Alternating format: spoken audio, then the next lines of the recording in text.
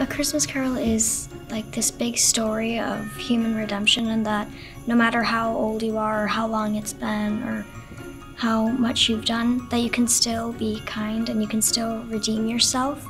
And I think that is a great story. I think it's about, like, for me, I feel like it's spreading the Christmas cheer. It's trying to show that this is a time where you can come together with other people and celebrate the good in your life. And I would say I feel like that's really cool to see. Scrooge is this old man who's just lost all happiness and is just, I don't like happiness, And he is very mean, and he despises Christmas so much that he will like scream at kids, so.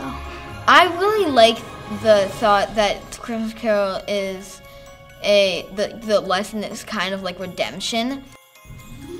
It is a really fun story full of all these types of different emotions and settings and just all these different scenes that put together a real gift. And it's just really fun, so I think everyone could get into it. It's just a really fun play.